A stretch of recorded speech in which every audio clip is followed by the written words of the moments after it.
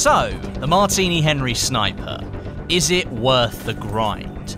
DICE introduced this new variant as part of the spring patch for the game, and this is the first of the 4 new variants that I've unlocked. I've spent a lot of time switching classes and playing with different weapons, and I do that pretty much every day when I play Battlefield 1. So I've got some good progression across all of these new variants, but this was the first one to cross the finish line. Let's find out if it's worth it, all that effort that I put in to unlock it. So firstly, to unlock the new variant, you need to be a Scout level 10 and have access to the original Martini Henry variant, the Factory. Once you're at that stage, you need to land 25 bayonet charge kills and a lofty 300 kills with the Martini Henry Factory. There's no order for this assignment, and you don't even need to get the bayonet charge kills with the Martini Henry either. You can get those from any weapon in the game. All the kills are just a pure grind, and you're going to need to play plenty of rounds to get yourself up to that 300 kill target. My own suggestion, hop onto some medium range maps like Amiens or St. Quentin Scar, where the distance between you and the enemy is never too large, so that you can use those iron sights effectively. And to that point really, I just want to say quickly that in today's video, most of the clips that you're going to see in the background will be uncut. That's to say you'll see me almost from a spawn point until the moment I die. So there's going to be no cutting out of near misses in the middle and the quieter moments of the gameplay. And this is really so that you can get a sense of how I'm really doing with the weapon. You're going to see some full kill streaks in there. There might be 30 seconds where I don't get a kill, but there might be a few missed hits where I got really close to the enemy. And it kind of gives you an idea of how I managed to get the weapon under control and start to understand it. This footage has been taken pretty much from the first few rounds after I unlocked the weapon. And those are the rounds really where you're finding your feet with the new weapon you've unlocked. So I wanted to give this a go, and if it's something that you guys enjoy seeing me not doing as well as normal, but perhaps seeing some proper real gameplay, not edited to make it look really, really good, if you guys like that, I'll do some more of that in the future.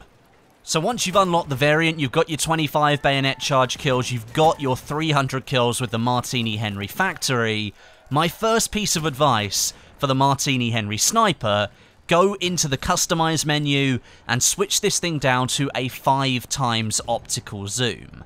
This is my first big issue with this variant, but it's one that you can get used to fairly quickly if you make this change straight away. The Martini rifle in general can be considered a close to medium range option. As with most rifles in Battlefield 1, it comes with its own damage sweet spot range, and that sits between 30 and 80 meters, so fairly close to you when you're using a rifle. And in those ranges you're going to be doing maximum damage, and you can score those one-shot kills to the upper torso. Instantly, the Martini Sniper then doesn't appear to be playing to the rifle's in-grain strengths. Why use a sniper scope, one that's specifically made for long-range accuracy, on a rifle that performs optimally at close to medium range?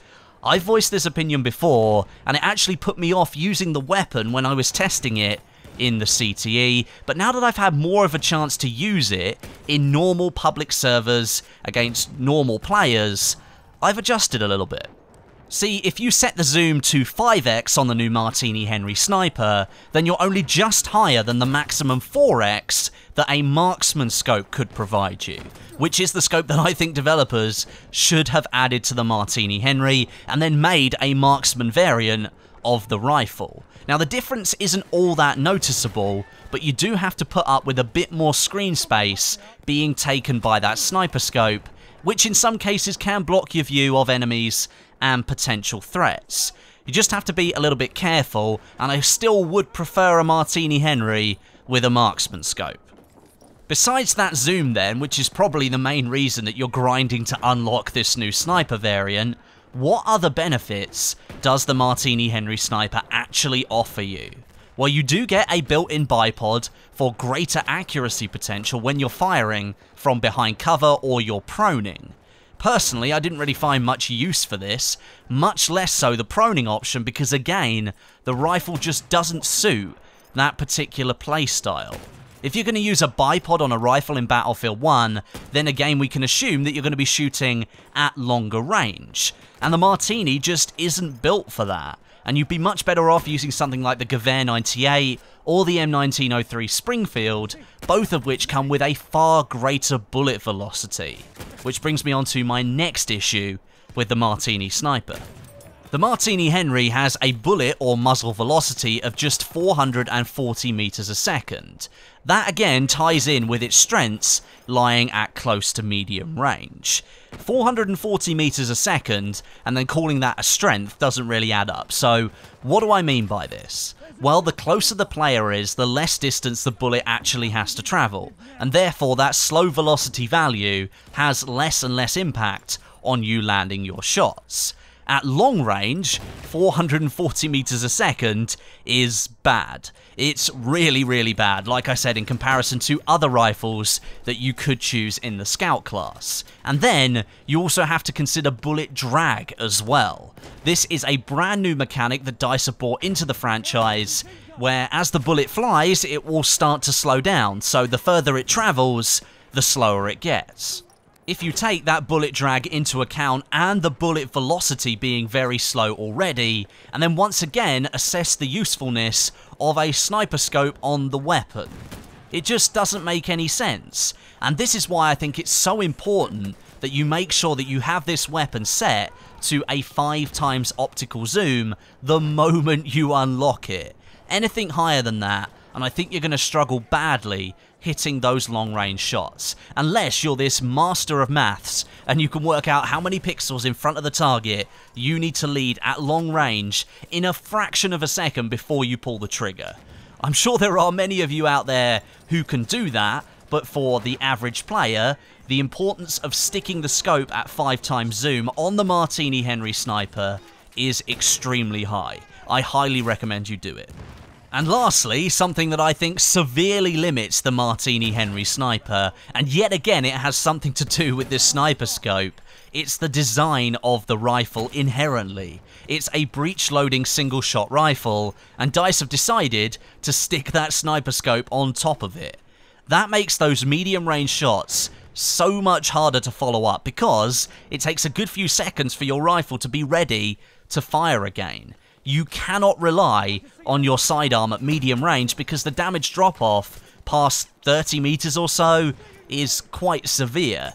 This weapon can leave you very vulnerable in certain situations with not a lot of options to get yourself out of them. That's my biggest thing with the Martini Henry Sniper. It shouldn't be a sniper variant. I think it should be a marksman variant. And it baffled me even seeing it in the first place, because it only took me a few seconds to understand why this wouldn't be a good match. So then, is the Martini Henry Sniper worth the grind to unlock it? Well, if you've been listening for the past 8 minutes or so, I think you'll have gathered what my opinion really is of the weapon. Personally, I will use the weapon, but when you compare it to the factory variant, I'd have to say taking the sniper would be an inferior choice. If the weapon had been fitted with the marksman scope so that we could get down to that magic 4x zoom that seems to work really well in Battlefield 1, then I think this weapon could have been a hell of a lot better. But ultimately, as the weapon is single shot, you're going to struggle with the follow-ups whenever there's range involved. Magazine-fed rifles will always have the one-up on the Martini Henry Sniper. Thanks very much for watching. Let me know what you think of the Martini Henry Sniper down below in the comments section, and I'll be back soon with another video on the new weapons. I've still got 3 of them to unlock, and I think I'm closest to the Selbstlader 1906 from the medic class. I'm really struggling with the Hellriegel defensive, trying to get those anti-tank mine kills. I'm trying to do it on Amiens, but people just don't want to drive over the top of them. Apparently you can shoot them and you'll get the kill with the anti-tank mine as opposed to the weapon that you shot the explosive with. I think that's how it works. I'm not 100%, and I think I might have to resort to doing that in order to get the kill so that I can unlock it. But most likely the next weapon that you're going to see from me here is the Selbstlader 1906 for the medic class. But until then, my name is Westie, and I'll catch you guys in the next video.